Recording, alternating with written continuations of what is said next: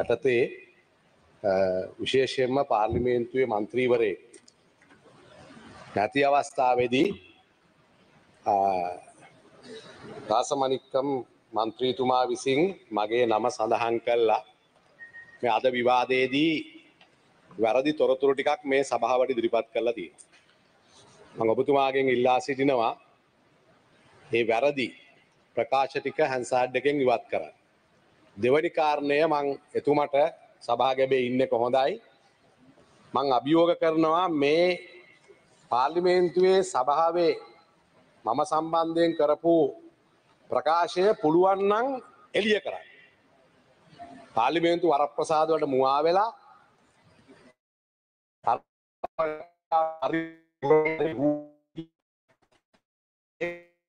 ප්‍රසාද කියන්නේ නැතුව එළියේ මාධ්‍යයට කියන්නේ. මම මේ පාර්ලිමේන්තුවේම උත්තර දීලා තියෙනවා ඔය මේ මාල කඩනවයි කියන එකට මම උත්තර දීලා තියෙනවා. පැහැදිලිව උත්තර දීලා තියෙනවා. ඒතර මම කියනවා පුළුවන් නම් මේක එළිය කියන්න. අංගේ අභියෝගය දෙනවා.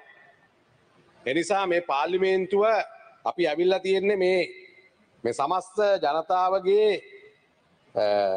නියෝජනය කරමින් 225ක් මේ පාර්ලිමේන්තුව නියෝජනය කරා. ඒතර අපි ජනතාවගේ ප්‍රශ්න තමයි මෙතන කතා කරන්නේ. හැබැයි ජනතාවගේ ප්‍රශ්න වෙනුවට තමන්ගේ වාසිය වෙනුවෙන් තමන්ට මොන හරි වාසියක් තියෙනවා නම් ඒ වෙනුවෙන් කතා කිරීම ගැන මම මගේ කනගාටුව ප්‍රකාශ කරනවා. ඒ නිසා ගරු නියෝජ්‍ය කතානායකතුමනි මම කියනවා ඒ වගේම මේ රීති ප්‍රශ්නවල මම ඔබතුමාගෙන් ඉල්ලනවා අපි විශේෂයට අදාළව මේ ප්‍රවාහන ක්ෂේත්‍රයේ නම් ප්‍රවාහනයකට අවතාර. රාජ්‍ය ආරක්ෂාව නම් රාජ්‍ය ආරක්ෂාව. ආර්ථිකය නම් ආර්ථිකය. අධ්‍යාපන නම් අධ්‍යාපනය. ඒකයි පාර්ලිමේන්තුවේ. මොකද මම පාර්ලිමේන්තුවේ අවුරුදු 25ක් නියෝජ්‍ය කතානායකතුමා. අපේ වගකීමක් ජ්‍යෙෂ්ඨ මන්ත්‍රීවරු හැටියට නවක මන්ත්‍රීවරුන්ට පාර්ලිමේන්තුවේ Taman කොහොමද ඇසිරෙන්න කෙනෙක් කියලා දෙන එක. ඒ නිසා මම කියනවා මේ සම්බන්ධයෙන් වැරදි ඒ ප්‍රකාශ ටික හැන්සාඩ්ඩෙන් ඉවත් කරන්න කියලා. ඒක නවදාන යොමු කරන්න ගරුමන්තුමා. රාසමානික්කම. Honorable Deputy Speaker, I would like to raise a privilege issue and I hope you give me adequate time to raise my privilege issue. I have already briefed the Additional Secretary General about this issue. This is a serious issue. A few minutes ago, the Honorable Member Rohita Abegunawardena threatened to assault me and he threatened me in the Prime Minister's office of this country. In the Prime Minister's office of this country, this member threatened me and he was about to physically assault me and he was stopped by State Minister Ashoka Priyantha and a witness to this matter is Jagat Priyankara, who is also a member of parliament, who was also in the chamber. So based on the Parliament Privileges Act, my privilege have been violated and I have been threatened. My life is under threat because he said to walk out and try and walk out and come and see me near the lift. So he has threatened me and the reason for that, the reason that he gave for the threat, he said that he will assault me near the lift and the reason he gave was that I walked into the Prime Minister's office of this country and he said, how dare you walk into our Prime Minister's office? I went to meet the Honorable Prime Minister, who is also the Minister in charge of Divisional Secretaries. I went to see him about an issue pertaining to Batiklo. Batiklo is part of this country. I am a Tamil and he suggested that I shouldn't walk in there. So I asked him, he is the Prime Minister of Sri Lanka. As a member of parliament of this house, as a citizen of this country, I have all the rights to go and meet the Prime Minister. Tell us to our face that you're not part of this country, you're Tamil, this country and this Prime Minister is only for the Sinhala people. Tell us that. Then we will take action. Garu Niyojya Kathanayakatumani මේකට මට අවස්ථාව වෙලා දෙන්න. මොකද මාව පහර දීමේ මාව මට තර්ජනය කරා. තර්ජනය කරන්නේ කොහෙද? මේ රටේ අගමැතිතුමාගේ කාර්යාලය ඇතුලේ පාර්ලිමේන්තුවේ. මේකට අශෝක ප්‍රියන්ත රාජ්‍ය ඇමතිතුමා නැත්තම් මේ රෝහිත අබේගුණවර්ධන කියන മന്ത്രിවරයා මට පහර දෙනවා. මේකට අගමැතිතුමාගේ කාර්යාලයේ ඉන්න නිලධාරීන් සාක්ෂි, අශෝක ප්‍රියන්ත മന്ത്രിවරයා සාක්ෂි, ජගත් ප්‍රියංකර മന്ത്രിවරයා සාක්ෂි මට කිව්වේ ඔබතුමා ආණ්ඩුවට විරුද්ධව කතා කරලා ඔබතුමා කොහොමද අගමැතිතුමා හම්බෙන්නේ?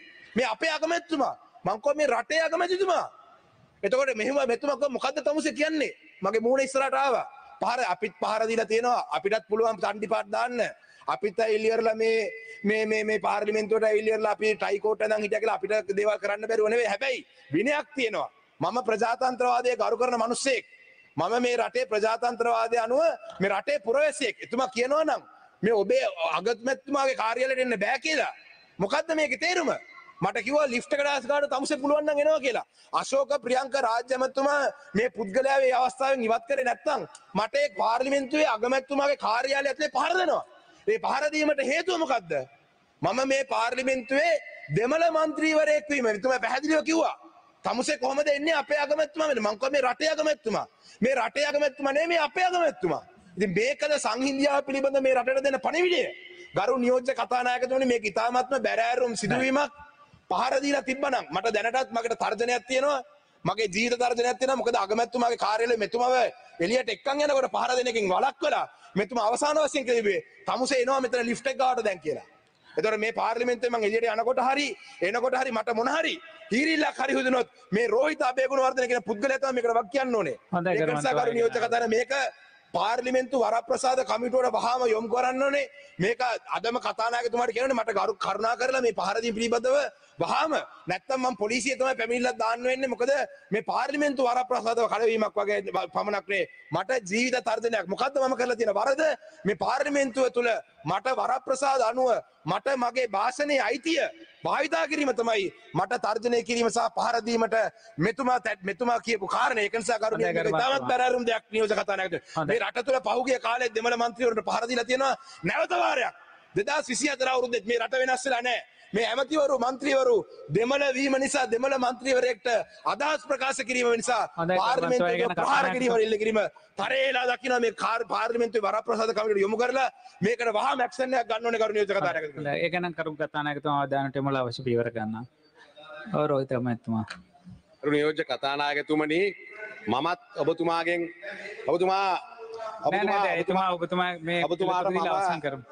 ඉල්ලීමක් කරනවා මේ වරප්‍රසාද කමිටුවට මන්ත්‍රීවරයෙක්ගේ මේ 225 වරප්‍රසාදයක් අඩ වෙලා නම් ඒක ඉදිරිපත් කරා. ඒ සම්බන්ධයෙන් මම නම් ඒකට යම් විදියකට වග කියන්න ඕන. මම ලෑස්ති ඒ වරප්‍රසාද කමිටුවට එන්න. ඒ වගේම මම ඔබතුමාට මතක් කරනවා මම මේ අවුරුදු 25ක් ඇතුළත මේ පාර්ලිමේන්තුවේ දෙමළ මන්ත්‍රීවරුත් එක්ක හිටියේ මෙයා එක් විතරක් නෙවෙයි. මම මේකේ දෙමළ මන්ත්‍රීවරු කවදා කතා කළා නැහැ. අනිත් එක මම අගමැතිතුමාගේ මෙතුමාගෙන් අහුවා මොකද මේ අගමැතිතුමාගේ කාර්යාලය කියලා. අනිත් එක මම ලිෆ්ට් එකේදී හම්බෙමුගේ පරිස්සමෙන් එක්කන් යන්න. ඒ කියන්නේ විමර්ශනයේදී අපි හම්බුනේ මෙච්චර බයට ඉන්න පරිස්සමෙන් එක්කන් යන්න බෑ කවුරු හරි. හොඳයි. බොහොම ඒකට පරිස්සමෙන් එක්කන් බැලුවේ. ඒක න ගරු කතානායකතුමා පරීක්ෂණයක් කරලා. මොකෝච්චර බය. බොහොම ස්තුතියි.